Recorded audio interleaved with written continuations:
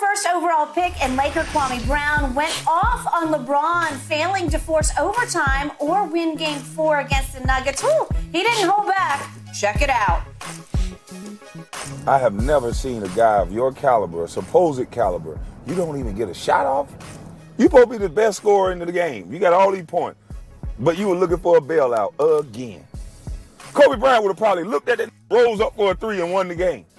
Throughout history, people are going to, the little nerds are going to look up your stat line and they're going to say, he got to be the greatest player that ever played the game. And people who actually play are going to know that is. Tell us how you really feel, Kwame. Shannon, what's your reaction to his thoughts? I still don't know what's his end game here. You talking about what Kobe would have done? What would you have been done? What would you have done? You're the #1 overall pick. Yeah. I don't get it because LeBron was in a no-win situation. People say, LeBron, why would you settle for a three? Why would you shoot a step back this? He drives the ball. Jamal Murray does a great job of tying him up. And even as he holds onto the ball, he's trying to get the shot up. Aaron Gordon blocks it. Now you're saying, well, he should have pulled up. It's easy to say what you should have done after the fact of knowing what has happened. Yep. And Skip, he said, you're supposed to be great? Really, Kwame, of all the people, he should never, ever question anybody's greatness. Because this is what we know. If there's a Mount Rushmore for busts in the NBA history, whether he's the first head, the second head, the third, or the fourth, he's on Mount Rushmore of bust NBA players. There's no question. And then he's going to question a guy that's, whether you say he's first, second, he's top 5 of the greatest players to ever play. I remember I heard him talk when Kobe scored 81. He's talking about he's hitting damn good screens. Really? Dude, you the #1 pick in the draft, and you talk about you setting screens. Yep. Talk about the games that you played. Talk about the game-winning shots you hit. Skip, look, I get it. Kobe and Mike was graceful. They were elegant. They were Baryshnikov. Yep. But it's just not true. They haven't hit more game-winning shots than LeBron. The numbers don't lie. You can just go look it up, Kwame. You have plenty of time. Hell, you own your farm down in Georgia. You got plenty of time. You ain't playing no hoops. You should have still been in the NBA. But you want to take a shot because this is your thing, Skip. Look what he did. Everybody, he was trending. He got exactly what he wanted. Okay. He trended more for saying something because sometimes, Skip, the only success you can have is taking a bite out of somebody that's successful. He trended more for what he said about LeBron than anything he ever done in the NBA. That's a fact. Now, that's a problem. Yep. That's a problem. Now, whatever you're good at, that's what you should be like trending for. Kwame Brown dropped 30 and 20. Kwame Brown had a triple-double. We can't pull up nothing where they said Kwame Brown ever had a great game. But he want to take a shot.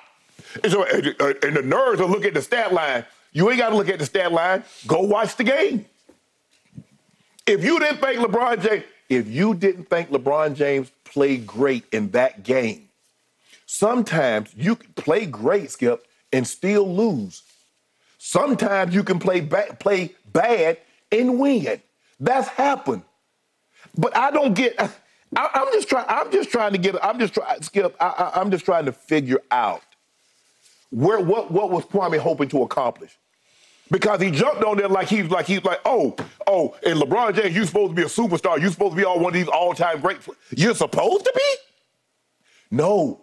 You were supposed to be an all-time great player. You were supposed to be a superstar. That was the supposed, not LeBron. LeBron James is everything that people thought he would be and more. Yep. You became nothing of what you were supposed to be. Yep. I just don't get his end game. I don't hope. Bruh, go at Gilbert Arenas.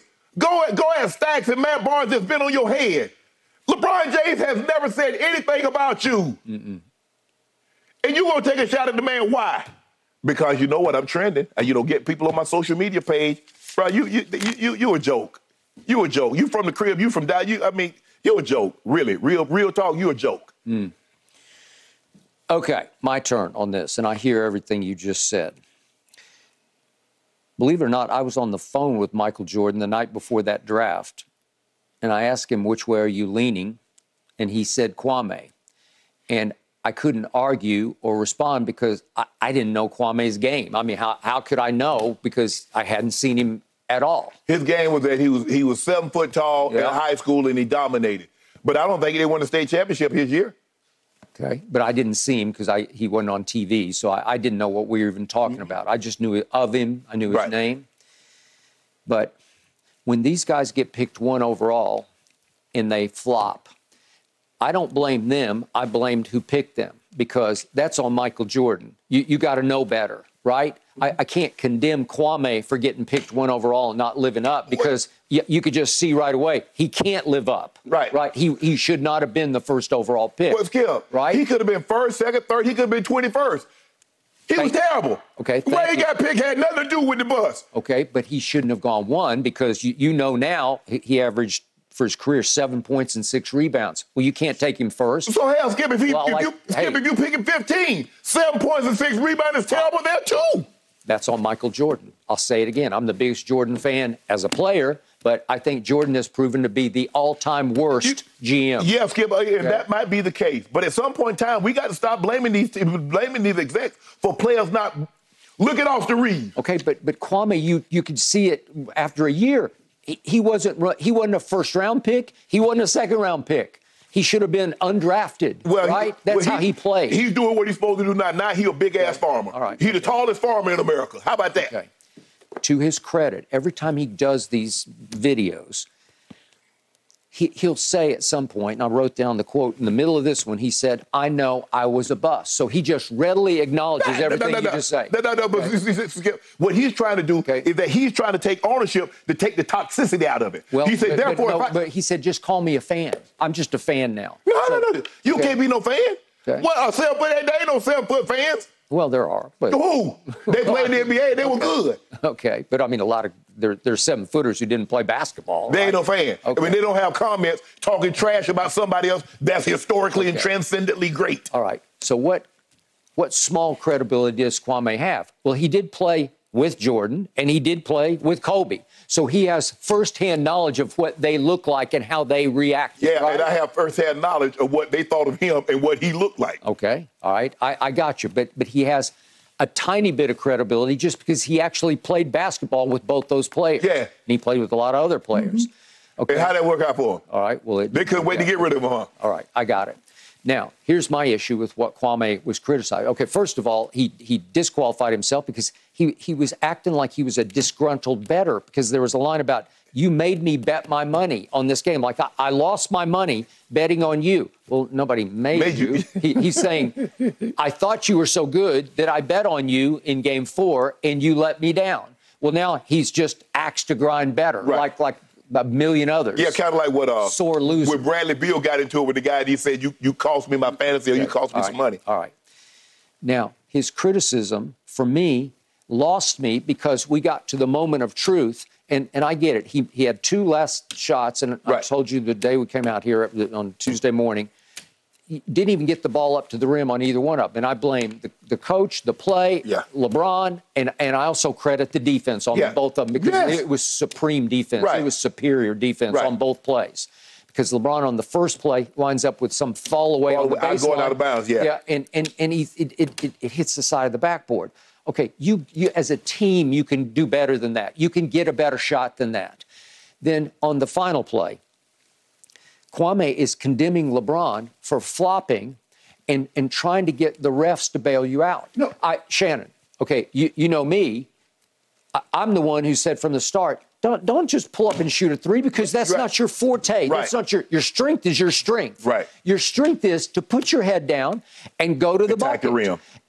And if required, if it gets to that, if you have to go stand there and shoot those free throws, even though that has not also been your strength, maybe this time you can go stand there by yourself 15 feet away. You're going to have to make both of them to get to overtime. Maybe you can do it. Right. But he risked the free throws this time because he put his head down. Correct. And I told you the next day, I have mixed emotions. I love that. Right. Because he should have done that 1,000 other times, and he took 3-point shots, which, as we saw through these playoffs, not his forte. But think about this, Skip. How many times that everybody said drive the ball, he took a 3, he took a step back, or he passed it all together. And people criticize. So this time he says, you know what? I'm going to try to put my head down. Like when he tied the game up against Memphis, Skip. You know, he said, I'm going to the basket, Melt, and you can't stop me. Okay, Xavier Tillman. Okay, but what had he done in the first quarter of this game? Post, drive, post, drive. I know he got hot for a moment there from three, but Shannon, he scored 21 first quarter points and 31 first half points, in largest part because he attacked them in ways they could not stop. Right. He played bully ball with the team he could bully, because he can bully just about anybody, even at age 38. Right. Okay, so he went right back to the well, and Kwame is just flat out wrong in his appraisal of this, that he was looking for the refs to bail him out. No, he wasn't. No, that's the last thing he wanted. Right. He just wanted to go score the basketball. Right. Once upon a time, he drove by Paul George, and he ended up with a left-handed layup off the glass. He didn't dunk it. He just laid it up off the glass. By the way, he was born left-handed, so he's just as good with his left hand as he is with his right hand. He taught himself to shoot. Skip, here's the thing. LeBron James has 7 game-winning or game-tying shots in the final 1 second of playoff games. He's 7 of 12, 58%. No one else in the last 26 years, which as far as the database data goes back, has more than 2. Kobe Bryant is 2 of 7, 28%. So based on this stat, LeBron James is the most clutch player of his generation, and it's not close. Now, this is not how I feel about something. This is not what someone told me. This is about them putting in data and the computer spitting it out. Saying, this is what happened. We put in everybody that's taking a shot to tie the game or win the game. In the final 1 second, LeBron James is 7 of 12, 58%. Nobody else has more than 2 of those in the playoffs. This was a playoff game. So, Kwame, your feelings, your emotion is misguided. Okay.